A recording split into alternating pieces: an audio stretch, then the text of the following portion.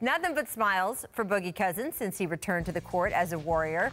So many eyes, guys, right, on how he would look after rupturing his left Achilles last season. DeMarcus, of course, not been shy about expressing his displeasure with the Pelicans, though, and management for not retaining him this past summer. And just this week, he told The Athletic that he still wonders what if when it comes to Anthony Davis. I think about our pairing all the time. Me and AD talk about it. It's expletive up. I don't think he used the word expletive. That's just my read on the situation. It could have been something great, something special, but other people had different things in mind. That's out of our control, and you never know what'll happen later on down the line.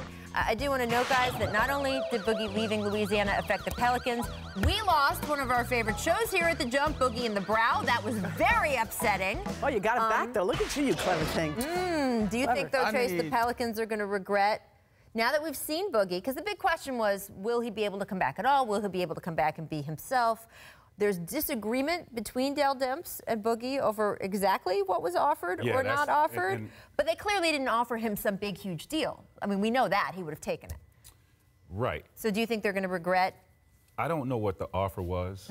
But however, they should have made this work. Because the two of these guys reminded me of two big men like Tim Duncan and David Robinson playing with each other. They're just smart basketball players, and that was dominate inside, one dominating outside, and was just, you know, a problem for defenses night in and night out. And they're so skilled. Not only can they score the ball, I mean, they both can pass, got great defenders, great rebounders. I mean, they were killing guys in the interior. And I just think it's a shame that they couldn't make this work. Yes, we had, you know, some problems or speculations of will he come back as the same player. And I think he did a great job of keeping himself in great shape. He's not a guy that's extremely athletic that can jump, so that wasn't going to affect him at all. But, I mean, he's just such a skilled big man. I just thought they should have made it work. And she's over here fidgeting. I don't think she agreed with me at all. But I'm happy for him because he might win a championship this year. Right. So he's in a better situation. For sure. The New Orleans Pelicans did exactly what they should have done. And that's because even when they were healthy, how much did they win, Tracy? What place were they in? No, but this is what, if you're the New Orleans Pelicans and you were going to max out Boogie or pay him a ton of money and then pay AD, you have nothing left to contend for a championship. So as good as they might have been together, they were just the same or even a little bit better at times once Mirotic came aboard. And AD and Mirotic have accomplished in a different way much of the same things, and yet, guess what? It's the same problem. They still don't win enough. But they have a chance to maybe sign someone. Or if you gave Boogie all that money, you're tapped out. And you got those two guys, and where are you going? Listen. I will. With Boogie, what the Pelicans were able to accomplish last year and winning the playoff series without Boogie, do you understand how great they would have been with a healthy Rondo on their team as a starter or backup or however they were going to play that, and Drew Holiday? That is your piece right there. Now all you have to do is just surround these guys with shooters. You have the foundation for your team with these two guys and in the leadership of Rondo and an emerging all-star as Drew Holiday. But see, I agree with you. The bigger problem for me that New Orleans did was they should have brought Rondo back. Well, yeah, I think everyone on this show agrees with that. So if you want to talk about that, I'm all with you. Right, but I'm including, if you keep DeMarcus, Rondo is not going anywhere if you have those two guys. But if you keep DeMarcus, it costs you too much money. Mirotic doesn't make anywhere near the money.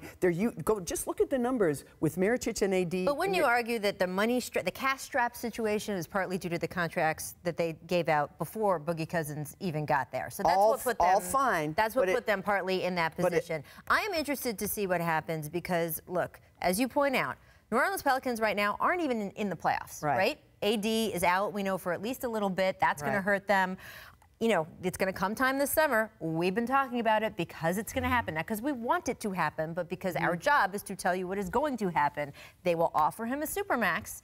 And right now, the indication seems he's not going to want to sign up for 5 more years of this. So then he will end up having to leave. And if you were at New Orleans, and you look back, and Boogie really does have, we don't know yet. Look, Isaiah Thomas came back in the middle of last season. He looked good for a few games, and then he struggled a bit. So we don't know what's going to happen with Boogie. But if Boogie finishes out this season looking like he's looked in these first couple games, you got to think if AD does turn you down for that supermax, having had that big star here, having had Rondo there, would you have felt like you did everything you could? And I don't know which is the right decision. I will play all these devil's decisions advocate. have consequences. But I will play devil's advocate. And let's say you keep Boogie, and he doesn't come back till when did he come back? Yeah, January.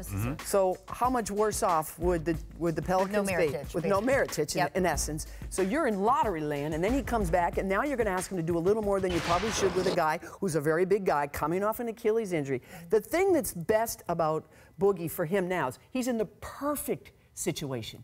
Perfect. They need a big guy to do that. He doesn't need to play a ton of minutes. He's a great facilitator. He's perfect for the team he's on. To project that to how he would be with the Pelicans, to me, is a mistake. You're in lottery land, right? You have these two big guys on your roster.